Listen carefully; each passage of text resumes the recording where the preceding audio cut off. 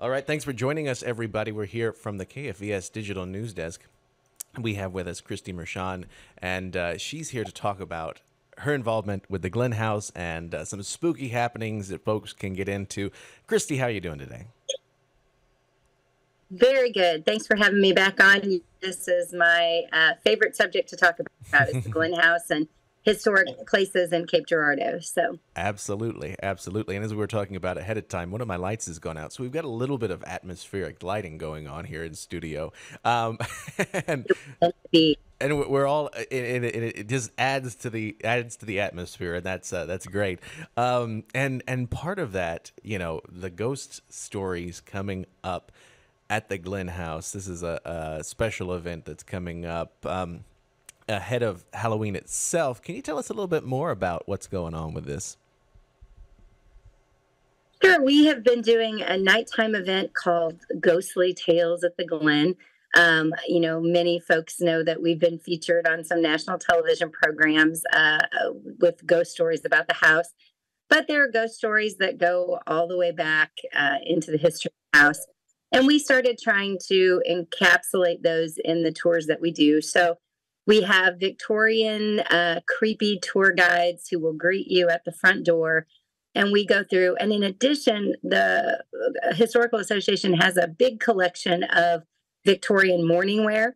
And at this time of year, our standard tours, we talk quite a bit about mourning customs and the way that folks lived at that time. And we have an arsenic dress in a casket in the front parlor.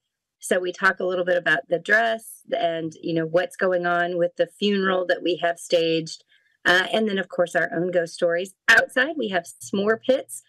So you can go back in the back and have a s'more. You can have a tasty warm beverage if you would like. And we have tarot readers there. So it's a way to get your spook on that's different from a traditional haunted house, with the proceeds all benefiting the association and the Glen House. All right, wonderful, wonderful. Yes, and certainly, folks, that combination of history and the spookiness and the spooky season got to be a major draw. And as far as this goes, I know we've had you on the show or on different programs before, and no doubt you probably get asked all the time about your favorite stories about the Glen House, but if you've got a few or one, perhaps one, maybe we should limit it down. But what comes to mind that maybe be a little bit of a nugget for people to come out and hear more?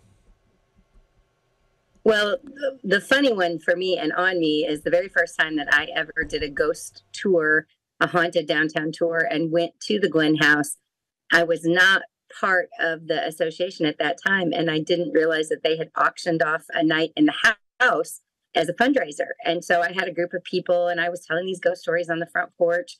Tom Newmeyer was with me, and he also wasn't aware that they had auctioned off an evening. We walked around the side porch, and there's a bay window, and there was a creepy face looking out the bay window. Both of us were dressed in ghostly Halloween costumes. We screamed, and the ghost inside the house screamed. And we realized that was a real person. And I think that's a point when she realized we were real people. But that might have been the biggest jump scare that I've ever had at the house, and still gives us a good laugh today. Honestly, the Glen House is an interesting place because it is one of the places where people who don't believe in ghosts, they'll say, I don't really believe in that sort of thing, except for that one time in that one house. And inevitably, the one house is the Glen House. So it took me a very long time to ever actually kind of have my own experiences. I kind of scoffed for probably a decade or more about the folks who had the stories. I thought, it's an old house, and it's just a little bit different. And so people feel uneasy and they think they see things. All of those explanations are fabulous until something strange happens to you.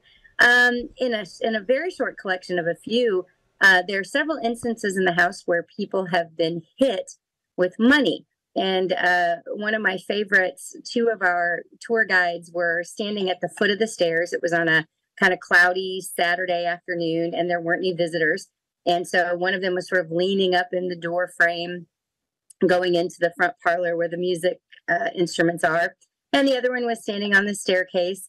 and she had on sort of a little sundress, and all of a sudden, out of nowhere, a coin fell and it went right down her dress. And so both of them were sort of puzzled. And of course, as you would do if something landed, in that area, you would reach in and grab it.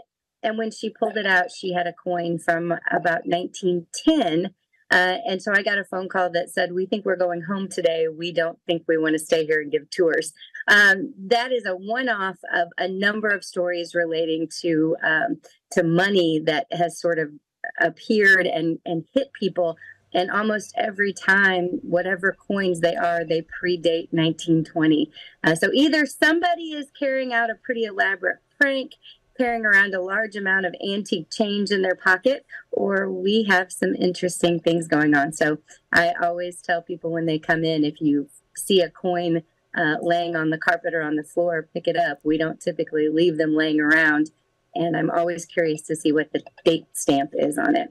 All right. So yeah, absolutely fascinating stuff, and it's always fun to have those experiences, right, where you're to challenge what you expect and what you believe and that sort of thing. It's really an interesting opportunity, I think, with the Glenn House then to become a part of that and to perhaps have your disbelief suspended for a time and to come on out to that. Is there anything else that you think folks need to know about the event coming up? Well, it's a truly great vehicle also for us to talk about legitimate history. We aren't a haunted attraction. We don't stage anything. So if anything happens in the house, it's actually happening to you. It's an experience that you're having. But it's a really kind of cool way for us to be able to talk about, like I said, the really interesting pieces of history, mourning customs, the very sort of strange way that we use different chemicals. And one of the things I think is always sort of weird is women have been trying to be beautiful, through all of existence, and they were using things like arsenic in face powders, taking pills with live tapeworm larvae, things that today seem creepy and improbable. But we do lots of strange things still today in a quest for beauty. So we can have some really legitimate, creepy conversations about things that actually happen. And in the process, maybe you'll have your own experience. I should have sent you, and I'll send them afterward. We had an event on Friday the 13th, and I had a group of local teachers, about 20 teachers that came, and they were all sort of taking silly pictures on the front porch. And 2 days later, one of them sent me a series of photographs. And it truly looks like in these photographs, first one face is kind of peering out at them. And then in the continuing frames, there are additional sort of faces that appear to be in that window behind. And this particular teacher was a history teacher. So she dug in to all of the Glenn family history and pulled photographs of the Glenns out and started to take her pictures and put them side by side with the photographs of the Glen. And there's a really sort of striking resemblance, but it almost looks like there were people inside the house looking out going, what are they doing out there? Like, what are these strange people doing on our front porch? Just the way the heads are tilted and sort of the look in the photograph. So, I'm confident that these ladies didn't doctor those photographs, and maybe they're just strange anomalies of reflections in the glass. But they had their own experience, and they are definitely talking about it. I've had probably 20 or 30 messages about that string of photographs that have been shared throughout our region, and this sort of interesting experience that a group of really non-believing folks who came for a fun evening walked away with a little bit of curiosity about what they may or may not have experienced. So we love that. Either way, we hope you have a good time and you learn a little bit more about Cape's history, history of the Victorian time period, and just have some good spooky fun. Absolutely. All right, Christy Mershon, she's with the Glenn House. Christy, thank you so much for your time today. Appreciate it. I am always so happy to get to chat with you. We have to do this more often, Clayton. Thank you. Absolutely. Absolutely. To our audience as well, appreciate you all tuning in, being here with us. We're going to turn it back over to Local News Live. Stick around.